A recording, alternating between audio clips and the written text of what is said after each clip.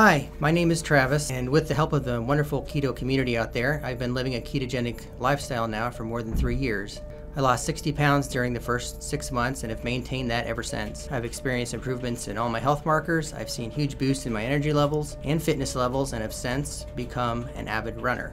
This past year, after raising my family in Ohio and my youngest daughter Emma graduating from high school with plans to attend Utah Valley University, we were blessed with the opportunity to move to Utah to be closer to my family.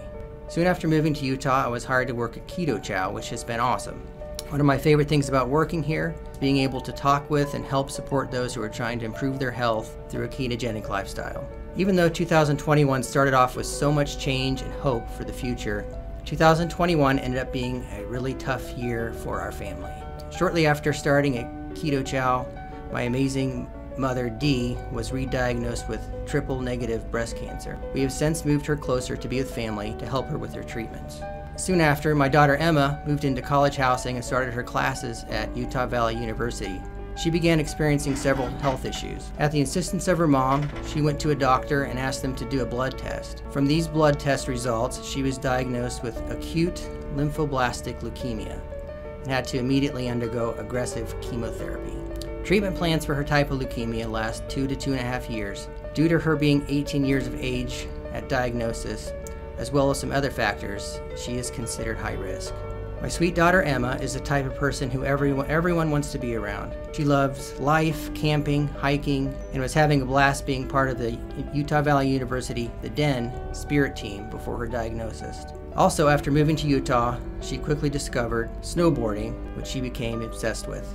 It has been so hard to see her put all of these exciting things in her life on hold and to have to witness her struggle these past few months as she goes through the early stages of treatments. She is the toughest person I know. While trials like this are excruciatingly difficult, there's also been many good things that have happened. We've received so many messages of hope, inspiration, and love.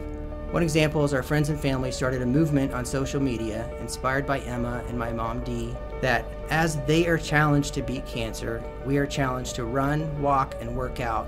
And then we post a photo of the workout using the hashtags #StrongLikeEmma and #StrongLikeDee and tag them as our inspiration to push ourselves towards better health. Another unique yet special circumstance is Emma and her grandma, my mom Dee, have been doing cancer treatments together. They have been blessed with many good and sweet experiences along the way. Each of them can uniquely understand what they are going through. They are going to beat cancer together.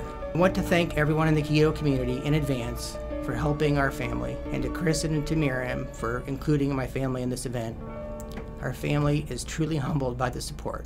Thank you.